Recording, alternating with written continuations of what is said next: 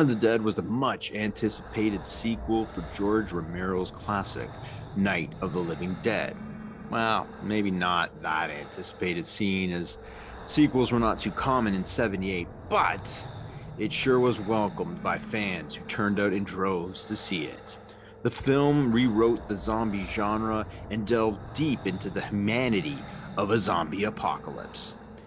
It's a gore fest with a funny bone and odd emphasis on heart that really takes the film to another level. The year was 1985, and punk rock and horror were at their peak. The combination was a match made in hell, and Return of the Living Dead delivered on all cylinders. A comedy horror that led the way, but so few were able to match its brilliance between the talented cast, great script, and innovations to zombies, such as making them fast, smarter, and chatty. It was the first film that made zombies target brains. Dawn of the Dead versus Return of the Living Dead on this episode of Horror Face Off.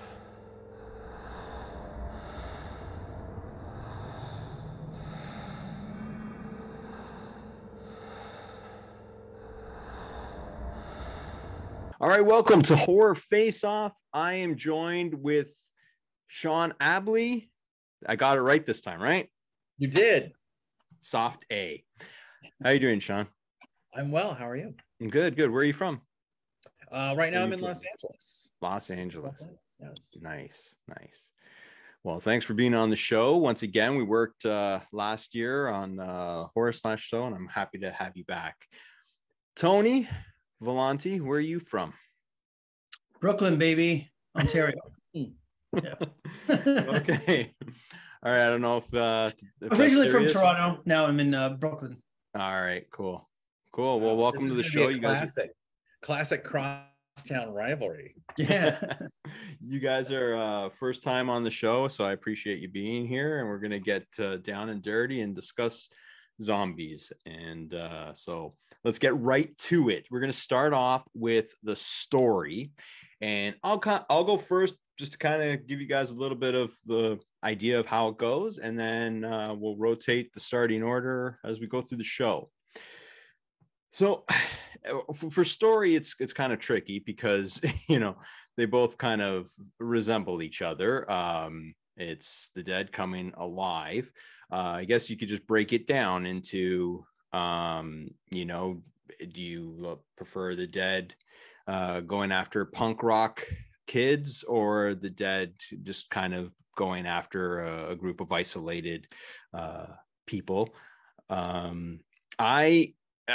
Again, this one's a really tricky one. There's not much to differentiate, in my opinion. We'll see what you guys have to say. But if I'm just going to be quick about this, because I don't have much to say, I'm just going to give the story to Return of the Living Dead, just for adding that extra military,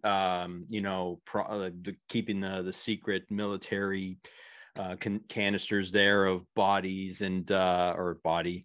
So I'm going to kind of give it to that Return of the Living Dead, just by a hair on that. Sean, what do you say? That's a close one, because you mentioned that, and I love the fact that Return of the Living Dead basically tells you that Night of the Living Dead was a docudrama, was a true story, and here's the secret real thing about it, which is a great way to sort of fold in the legacy with that film. And I love Return of the Living Dead. I love it, but I gotta give it to Dawn of the Dead for a couple of reasons. One, I have always had a fantasy of living in a mall. I don't know why, but I love that idea. It's sort of like, I don't know if you remember this book that I read when I was a kid called The Boxcar Children, where it's these kids that are orphaned and they're out in the woods, and they find an old boxcar from a train, and they make a life in this boxcar in the middle of the woods, and they're totally isolated, and they have to take baths in the lake and eat squirrels for food or whatever.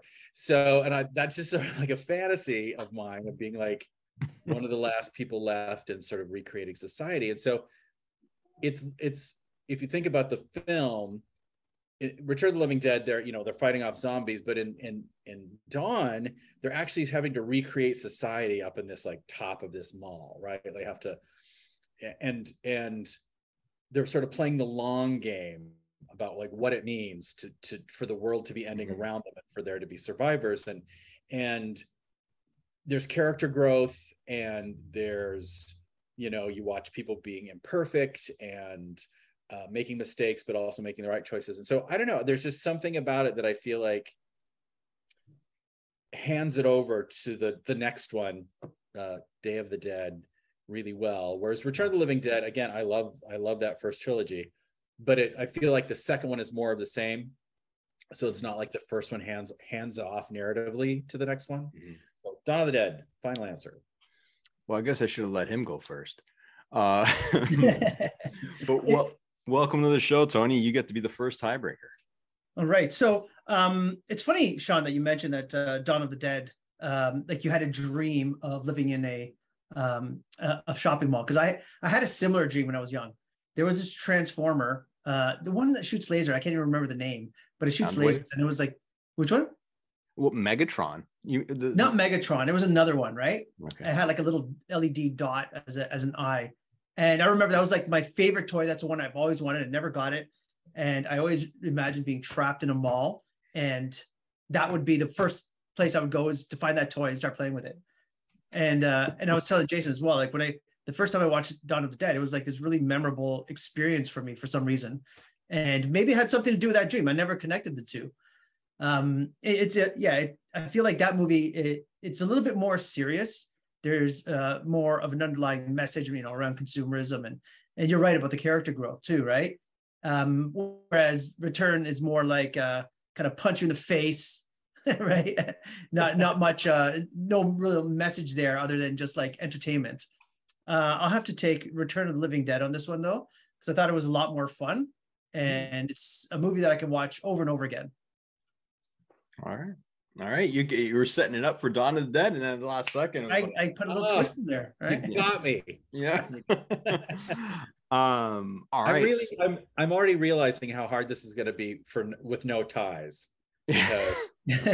Were you coming in prepared to tie a bunch off? No, I was actually coming in prepared. I have a favorite. If I could, I won't do it, but if I could carry my camera into my bathroom, you'd see a poster of one of these two films that I've carried with me for many, many years. And I came in loaded for that movie, but now I'm already like reconsidering. Okay. Well, listen, what's funny is like, you could still for example, if I were to put my favorite movie, which is Clue, against a film like Jaws, and which I also love, but I'm just saying, technically, I don't think Clue's going to stand much of a chance with categories. So your favorite movie might not necessarily be categorically above and beyond the other film, but it just does something better, more for you, right? So that could happen. So we'll see. There are definitely flaws in Dawn of the Dead, some of which I love. Oh, I think a lot of the films that we feature in the horror genre have flaws. So, all right, so we're gonna move on to. Sorry, Ty? No, I was gonna say, and I was also surprised that you said it grossed $66 million. I was surprised too. Wow, that's impressive. Yeah, I was surprised with that one too. But Wikipedia doesn't lie, so we're just gonna go with that. All right, so we're gonna move on to setting, and we're gonna start off with you, Sean. Setting. Well, I think I've already played my hand on that one. I think that the mall is, it has everything, and it really sets up George Romero's, consumerism situation. Although I think it's kind of delivered with a sledgehammer. So it's less a allegory than it is just a story, I guess. But I have mad love for that cemetery. I really do. And I really love cemeteries. I find them fascinating. Every time we go, like my husband and I have traveled to Europe a couple times, and I'm like, let's go to the cemetery. We went to the cemetery where Oscar Wilde is buried. But I'm going to stick with Dawn of the Dead on this one. I think the mall gives them something to do that they have to fortify that mall for reasons other than just to keep the zombies out. They have to keep the people out. And so I think that is because there's something valuable inside there other than themselves. So I'm gonna stick with Dawn of the Dead on this one. All right, nice. Tony? Yeah, again, like I love the idea of a mall, but you're right. The cemetery and Return of the Living Dead, everything around it, and just like the industrial buildings, the warehouses. I love that they have bodies hanging up on hooks and half dogs and butterflies that all come to life. I think that this setting, it just kind of puts you into this really small town America, and then you just kind of you feel like you're trapped there, surrounded by the zombies. So I'm going to give it to Return on this one.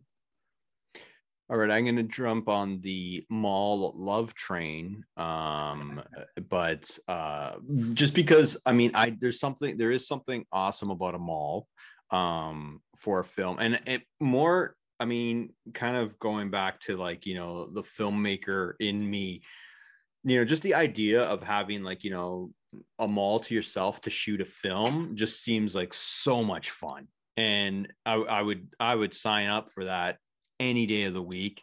And I love that setting. I mean, I go to malls, so I kind of, I can relate. But I'm going to give it to Return of the Living Dead, because to me, Return of the Living Dead it's almost like a Halloween set. Like, from like you were saying, Tony, with like, well, the mortuary and bombing and all that. But then that cemetery is so like rich with, decor and, I think I remember hearing something that they rented every tombstone that the studio had, and it looks like it too. And I just, I love the, the lighting of the sets and stuff like that. So there's something about where they're trapped that is appealing, despite them being eaten alive. I still want to be there. So, yeah, so I'm going to give it to Return as well. Nice. Oh, you mentioned those butterflies that come alive, which is, I think, one of the genius moments in that movie that is perfectly calibrated, because it just sort of happens and it's not a featured moment. It's just something, if you see it, you see it. I love that. Yeah, it's like it's done in passing, but it resonates, right? Because like, yeah, that's right. That would happen, wouldn't it? Yeah, that's a good point. A zombie movie that makes you think. So, okay, so we're going to move to filmmaking. Tony, we'll start off with you. So, directing, filmmaking, who do you give the edge to? Well, this isn't my strong point, but I'd have to say, again, seeing both those films, it's like not even a question. It'd have to go to Dawn of the Dead. I mean, George Romero is just like fantastic, and everything he does. So, I think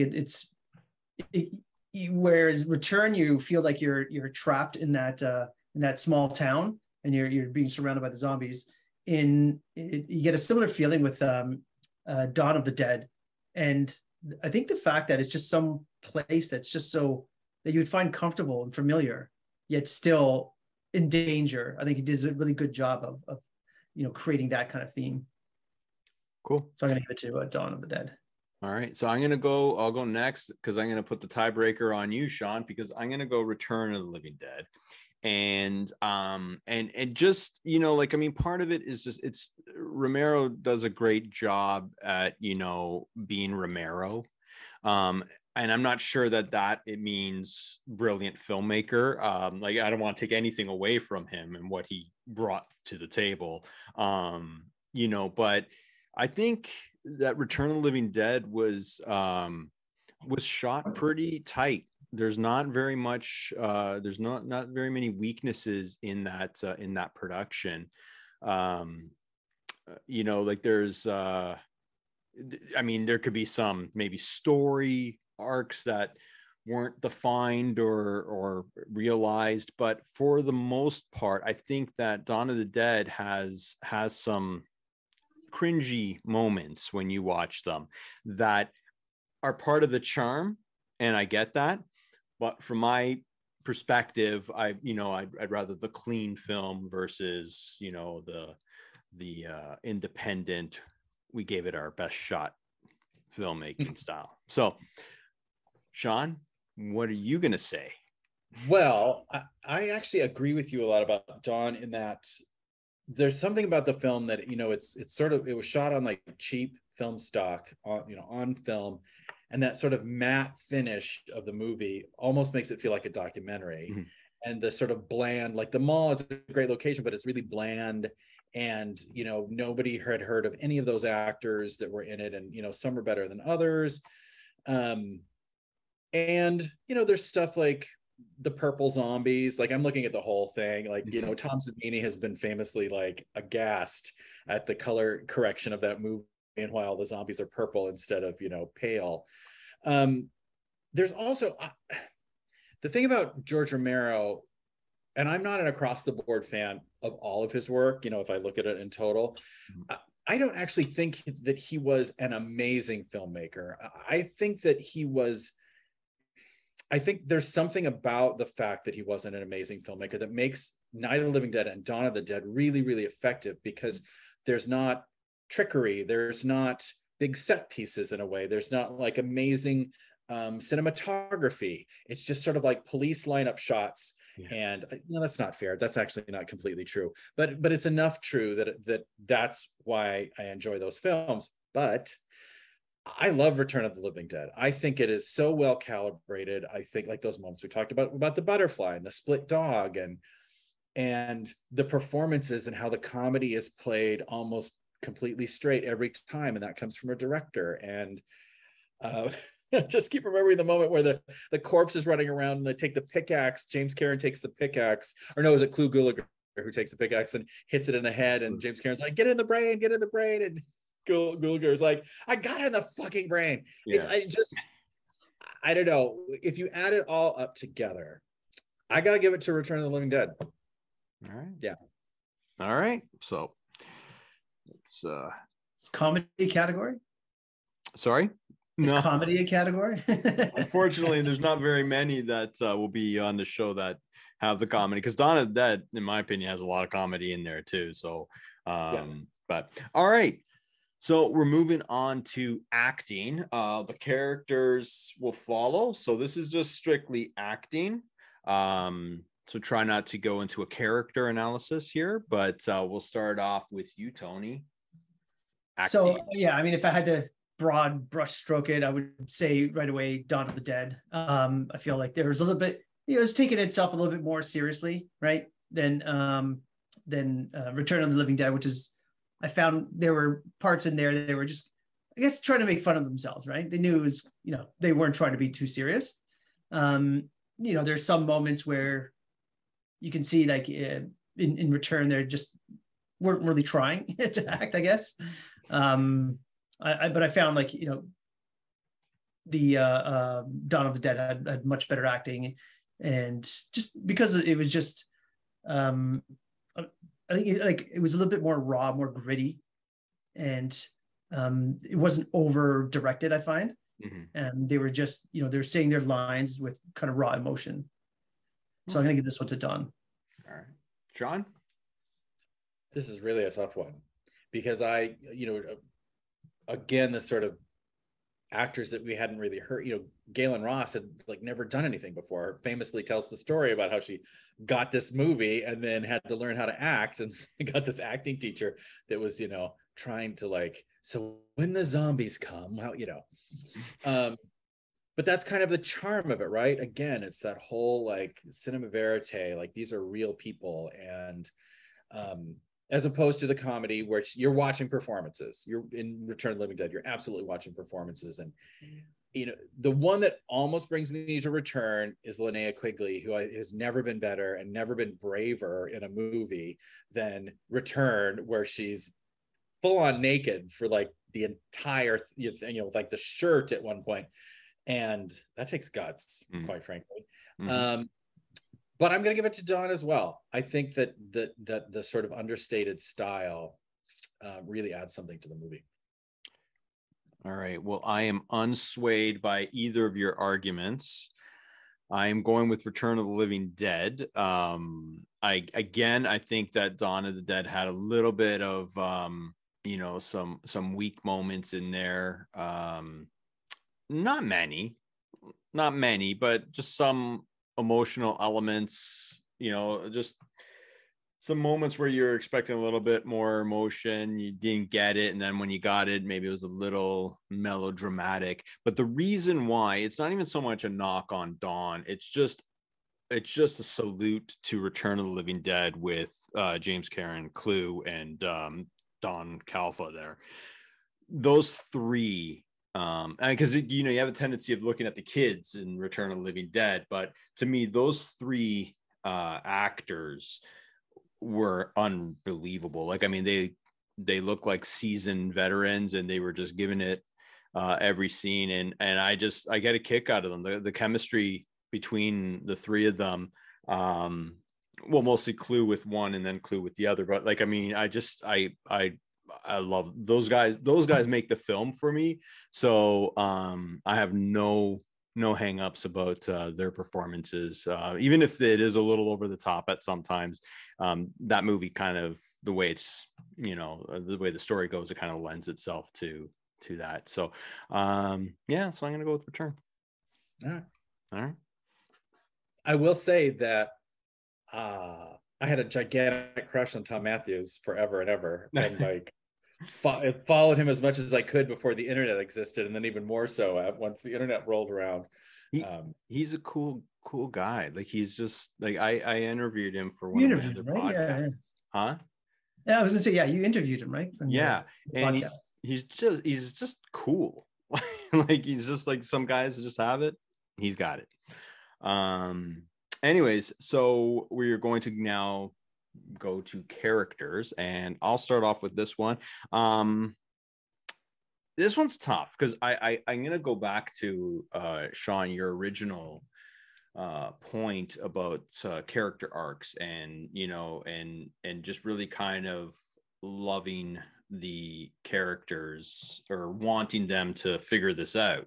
In Return of the Living Dead, as much as I love the characters, I'm kind of enjoying them getting killed, you know. So I think that you know, if I were to look at again the older guys in the film of Return of the Living Dead, I think those characters are really, really strong, and the chemistry is really, it's really hard for me to go against Return of the Living Dead because of those three, and of course Tom Matthews. But I'm just, you know, but I am going to give it to Dawn of the Dead for much of the reasons you mentioned, Sean. There's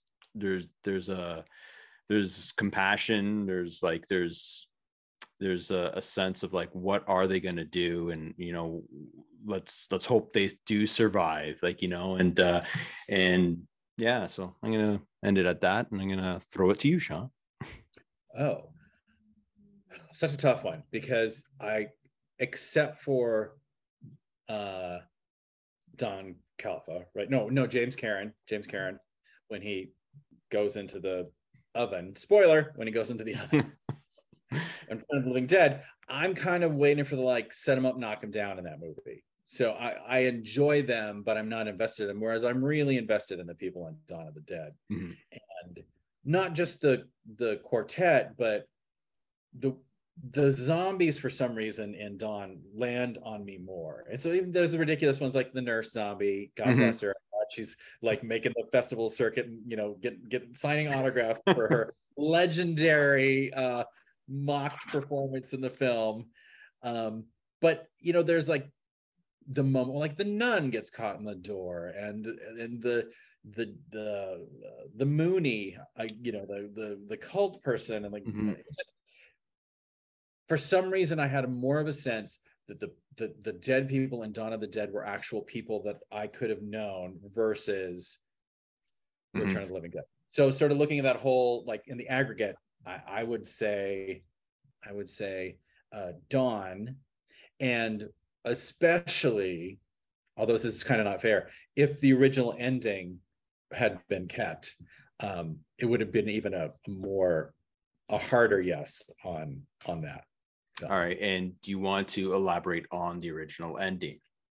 Sure. The original ending, and you know, it's hotly debated whether or not it was actually shot. Some people say that they shot it. Other people say it never got to that point. But in the end, Fran is in the helicopter, and she is the last one to survive. Everyone else has died. She is pregnant, and for whatever reason, she just sees the hopelessness in the situation as the zombies are coming up into the roof, And so she stands up and sticks her head into the blades of the helicopter, which is running, and kills herself. And then as we pull back, we see that the helicopter runs out of gas momentarily. So had she gotten into the helicopter, she probably would have died anyway. There's one still out there, one production still of them, is it Savini maybe, holding the body that they used supposedly for that shot. But I think that's all the proof that exists right now. I could be wrong about that. Wow, I didn't know that. So yeah, thanks for sharing. Tony, yeah, what do you got now? Well, I guess like if I was to pick one character that was my favorite between both movies, it would have to be James Karen. I found him hilarious all the way through, right from the beginning to the end. Just like as superior when you're starting a new job, he's like kind of showing you around. He's not really teaching anything, you know what I mean? He was over dramatic too, in some of those scenes. And you were Sean, you were mentioning like there's different zombies that were dressed differently, but in Dawn of the Dead, there was more of the classic kind of just kind of Walking Dead type thing.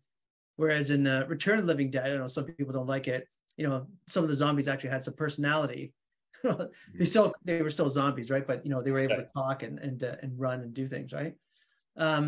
But overall, I think just because of James, I'd have to give it to Return. The fact that the zombies in Return can talk is pretty cool. I will say that. Yeah. Send more cops.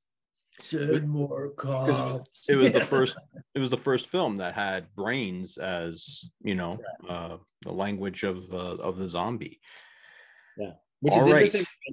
People think that's Dawn of the Dead. People think that's George Romero's films because anytime you mention any zombie film now, people say brains, but that wasn't him. Yeah, I know. It's funny, eh? Yeah, because it's so ingrained in the zombie culture. All right, so next category is kills. And we're going to start off with Tony. Yeah, so kills, Dawn obviously has much more gore. I think they've done a much better job there. There were some very few, they're kind of okay in Return of the Living Dead. Didn't have the same element of gore or splatter, as Dawn. So this one I'd have to give to Dawn, hands down. They obviously put a lot more effort into the puppetry, and Tom Savini obviously is knows his blood spatter better than anyone else. So I'd have to give it to Dawn. All right, I'm gonna keep it kind of short. I think I agree with you. It just overall it was just endless, right? Like and the only thing that bugged me was this, all the shooting and then just the blood splurting out from the back, but nothing happening in the front. That it just it was a cumulative effect. I could handle it in the beginning. By the end of it, I'm like, come on. But we'll give it to Dawn. John. Dawn of the Dead. Yeah, hands down. It's all of the creative kills, which literally, if you follow the movie like I do, that there was like sometimes making it up at the moment and they were doing it for fun. And I hands down. I actually can't think of any kills in Return that you really see. What's his face? The main guy. The guy that drives the car, the guy that dies first by the tar zombie. Suicide? Yeah, where they kind of bite his head. You kind of you see that, but you're right. It's not overly graphic on the kills, which is kind of weird because they put money into the effects, right? It was there, but although. I will say probably my favorite kill is in Return of the Living Dead, although it's not exactly a kill, but when the zombie tackles the paramedic, that's one of my all-time favorites right there. That was sweet. Yeah. All right. So I think that's the first sweep of a category right there. All right, we're going to go on to scare factor. So which one of these films scared you more, Sean? Dawn of the Dead. I had Dawn of the Dead nightmares recurring nightmares for a decade or more after that movie. And I'm not saying it's because the movie scared me that badly, but it like melded onto something in my life and sort of became like the interpretation of that when I would have these nightmares. And also the first time I saw it, it was the scariest. By the time I got to Return, you sort of you're in for it. But Dawn, I had no idea going in what it was going to be like at all. And so and yeah, I that's all I'll say. Dawn of the Dead, hands down for me on that one. Tony? Yeah, same. I remember, like I said, I remember watching it for the first time. I was at a friend's house. It was after school. We were chilling at his house, and he asked us, you want to watch a movie? Sure. So that's the movie that we watched, and it was like afternoon after the movie was done. I was taking the bus home, and I remember being legitimately scared walking out into the open, right? And I don't remember ever feeling that way. That was one of the first zombie movies I've ever seen, so maybe that had something to do with it. But I think, yeah, for a genuine fear factor, it's Dawn of the Dead. I'm gonna go with Dawn as well. It's eerie, and it's kind of crude and and it's very 70s, and everything in the 70s is scary. And I love the 70s. That's why. So I'm just I'll just kind of keep it short, but I'll definitely give the edge. I think there's times where Return could elevate the scariness, but then it's almost immediately followed by something that's funny or cool, and and it kind of just diminishes the intensity of a scene, or the scare intensity of a scene. So I'm going to give it to Dawn. Yeah, and it's funny you mentioned Suicide. I feel like I want to take back my favorite character and give it to Suicide now. No. Yeah, some of the best lines. Right? Yeah. Short screen time, but he was impactful for sure. Yeah. But there's no going back. This is a rule that we had to establish on a previous show, and it was actually me that wanted to go back. But so once it's on tape, it's over.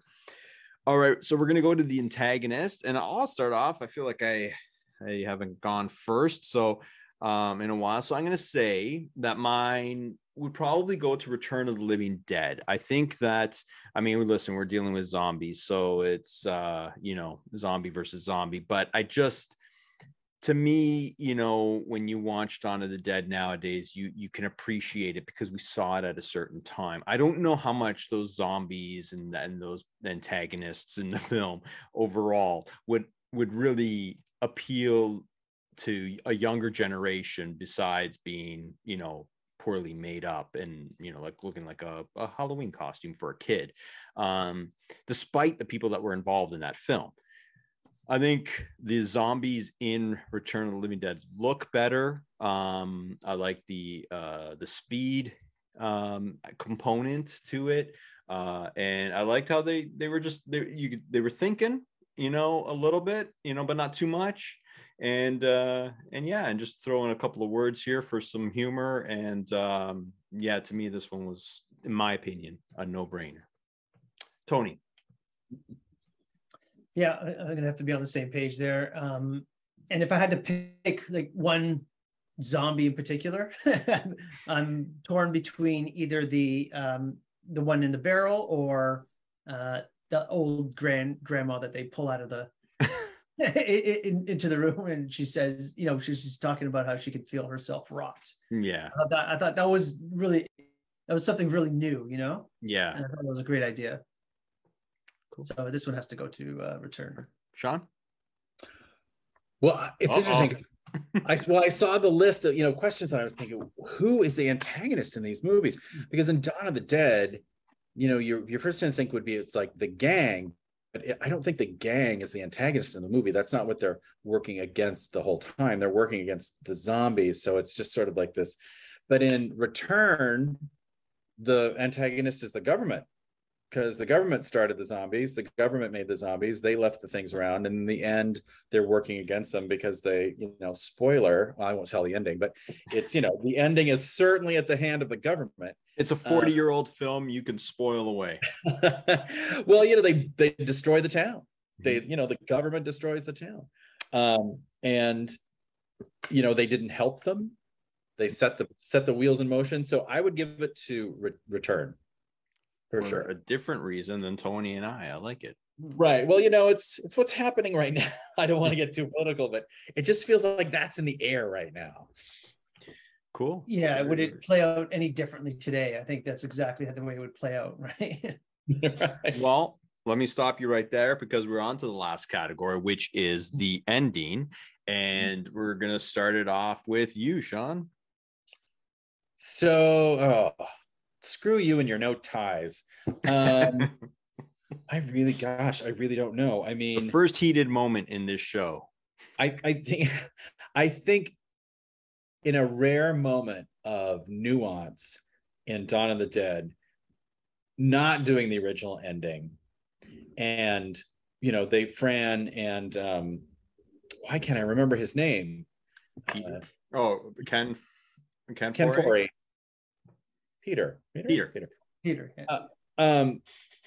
get in the helicopter takes off, and how much gas do we have? Very little. Mm-hmm. And from Night of the Living Dead that George Romero is not about having a happy ending, and certainly not about giving you any hope.